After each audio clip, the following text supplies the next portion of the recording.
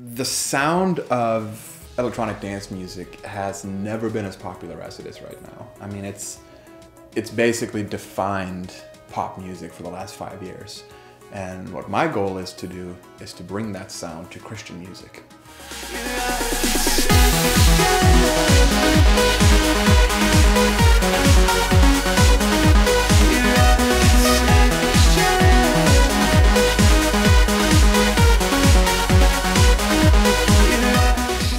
For Reconstruction Volume 2, we decided to split it into 2 parts.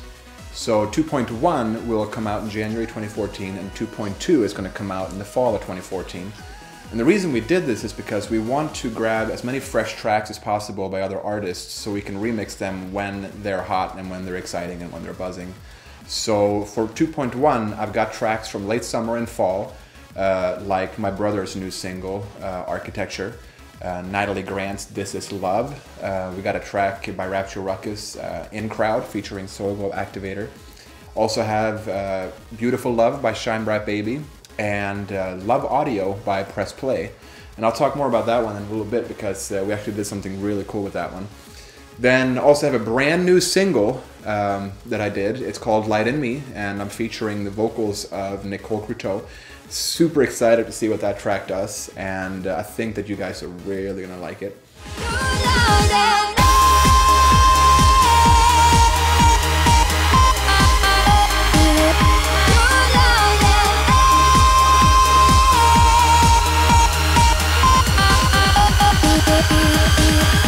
So with the track Love Audio, which is by Press Play, I decided to try something really different and do a collaboration remix. So me and another producer, Matthew Parker, got in on this together and decided to do a versus remix. It's basically me versus him. So throughout the track, you'll hear where I'm more heavily influencing the music, and then you'll hear parts where Matthew is more heavily influencing the music, and then there's parts that we just both went at it together, and basically he's 1,000 miles away from here. So we were sending this session back and forth to each other, adding elements until we finally both said, like, this is it. This is exactly what we both wanted to have. And I think that you'll find that it's very different from my other tracks because there's other influence, of course, but still you'll hear elements of me. And I'm really excited to see how people will receive this new EP because, I mean, the Shine Bright Baby remix is really more Moombaton.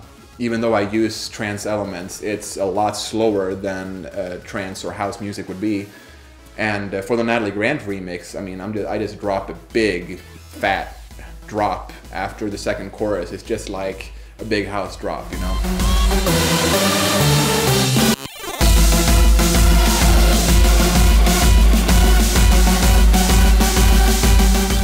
I think that Volume 2.1 is just the beginning. For the first Reconstruction record, I basically had to prove myself. Had to show that I can take someone else's song and I can remix it and make it worthy of the original. And now for 2.1, we found that it's easier to get artists to say yes because we have a track record now. So as we're gearing up towards 2.2, it's actually very exciting to see who's willing to let me have a go at their music, so to speak.